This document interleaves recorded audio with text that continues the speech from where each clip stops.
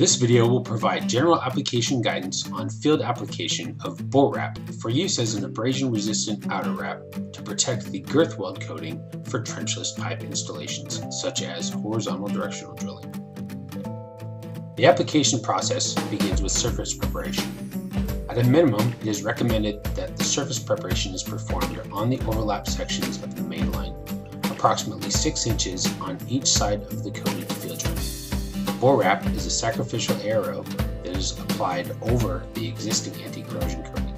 It is not a corrosion coating itself. Ensure that you are wrapping with the omnidirectional matting surface facing out, as we call it, chop on top. The woven side of the fiber, looks like a checkerboard, is to be placed facing the surface of the pipe.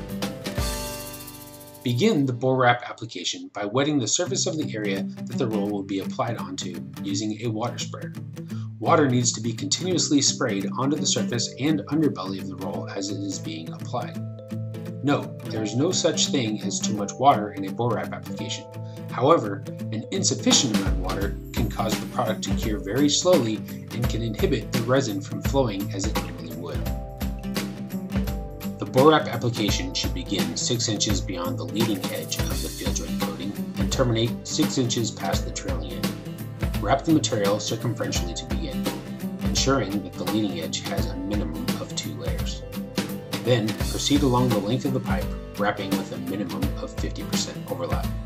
Ensure the wrap is completely saturated as it is being applied. When the wrap reaches 6 inches beyond the field joint coating, finish with 1 wrap circumferentially so that it ends with the fiber on top of fiber. Never leave a single layer of Bore-wrap hanging on its own from the back.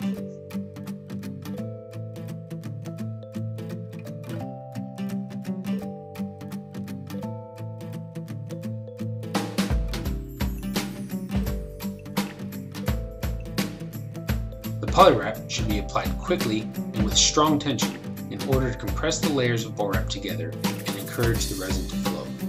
To ensure the ends lay flat and the resin can be retained, overlap the starting and trailing edge of the previous roll by a few inches on each side. 2 to 3 passes with the Denso polywrap should suffice.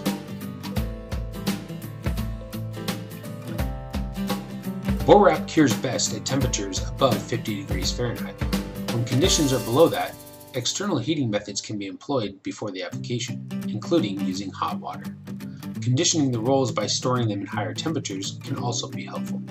To ensure the water doesn't freeze during installation or curing, a mixture of ethylene glycol or propylene glycol may be added up to 50% with the water.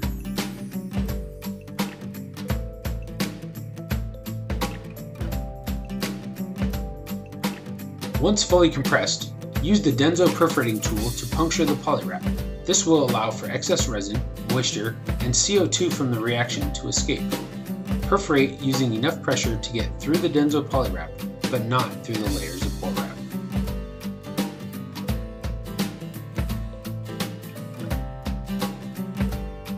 Because pipeline construction timelines are often uncertain and Bore-wrap has limited UV stability, it is recommended that the polywrap remain in place until the pipe is ready to be installed.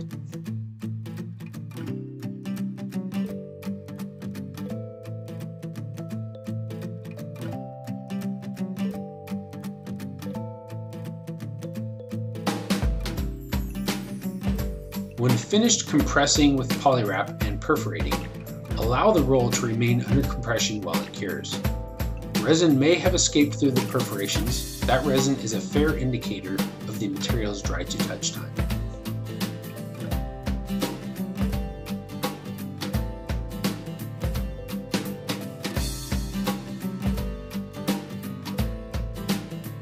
When the material has fully cured, the Denso polywrap may be removed.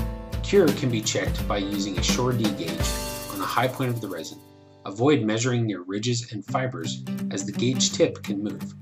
The product is ready to be used at a Shore D of 65 or greater.